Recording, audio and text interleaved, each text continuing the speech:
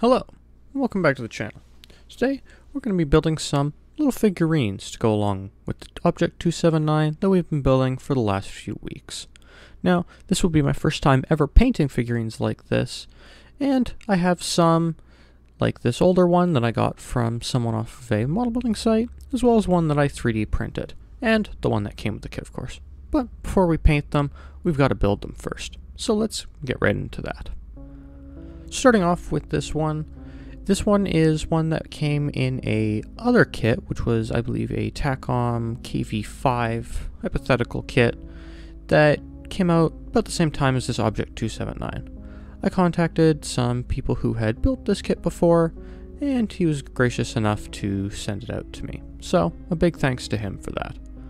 And just kind of throwing it together, getting it all done, I noticed that probably due to the age or something with this figurine, that it really wasn't fitting together or sticking together with normal hobby cement, so I just put it together with some super glue. Just kind of super gluing all of those tight little difficult to get at spots here. As you can see, these little cables were definitely a little bit of a problem, but they had a lot of detail. Now I'm moving on to the one that came with the kit and just cutting it off of all of the sprues. The one that came with the kit, as well as the other two that I'm using, are very nicely detailed, very good looking figurines that really work well together, I think, on this diorama that we'll be building in the next few episodes.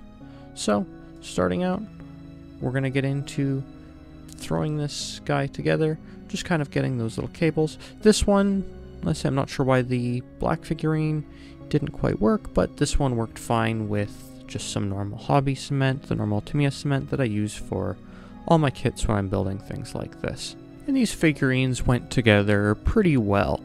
They don't have the most tight or perfect fitment where everything would fit up, but it allows you to kind of move things and get things lined up where you want them. So, after spraying these with just a little bit of primer, same primer I use for everything, I started painting. I started out with the black details, just kind of going through, not being all too careful because we'll be painting over most of the other areas anyway, so that will be covered up. Now, as I said, this is my first time doing any figurines like this, so I'm really not the best at it.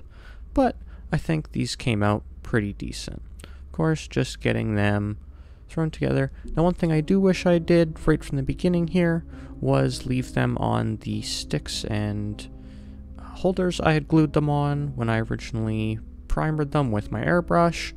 That would have made painting these a lot better.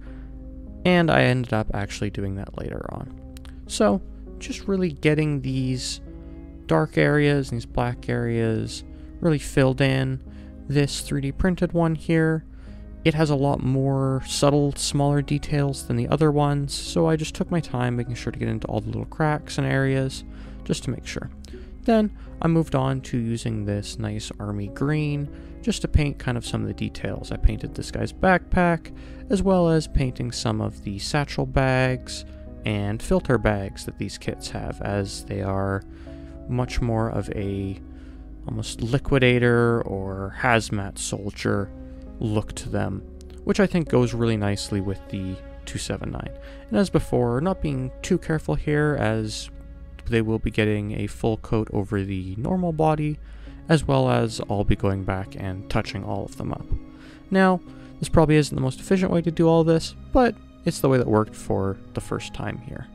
So, now just really finishing up, I decided to paint this tank on the back of this one soldier green, just to kind of make some little difference into it, just to kind of make it look a little more interesting than painting the tanks completely black.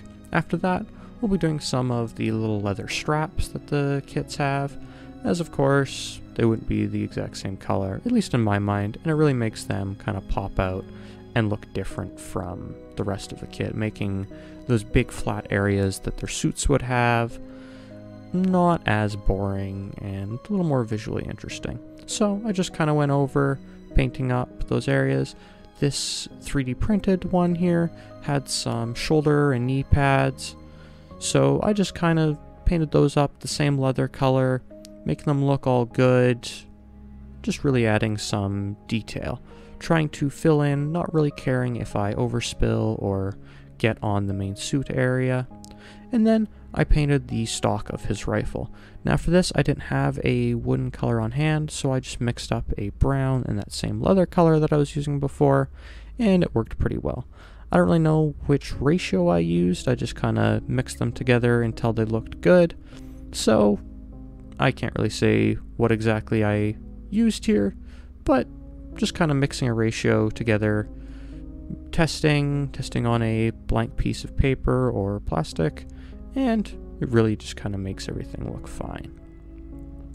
After that, we're going to be finally getting into the actual painting of these.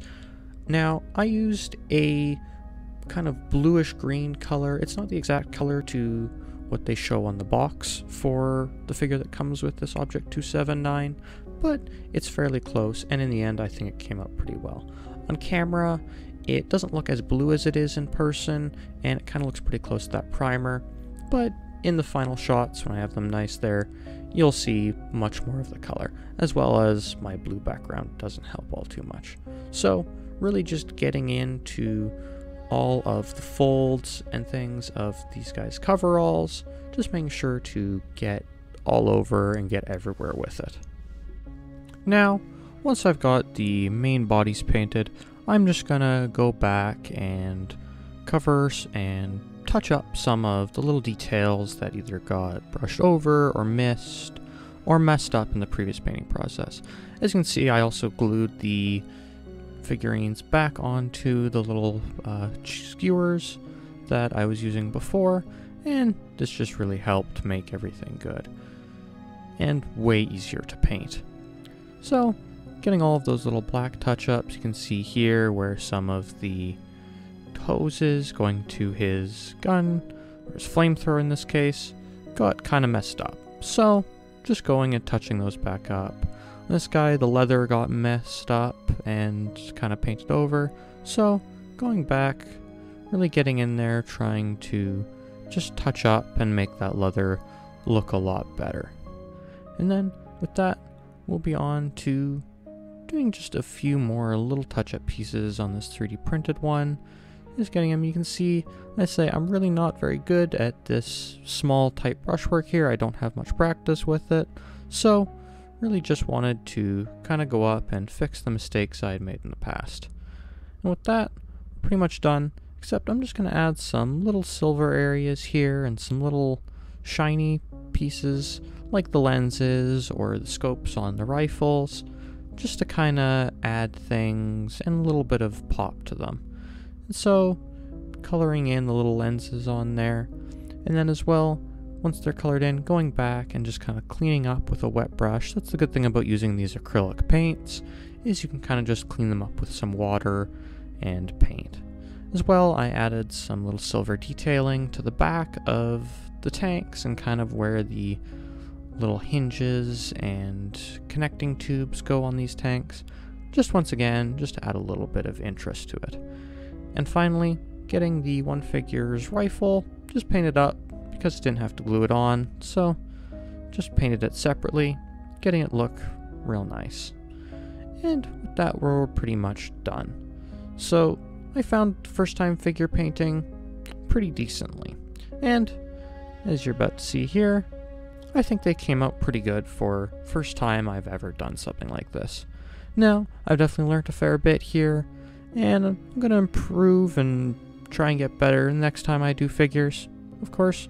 So, if you want to see more stuff like this, as well as building the diorama and some little added custom bits for the Object 279, make sure to like and subscribe. Turn those notifications on if you want to see when the next upload comes out, and I'll see you in the next one.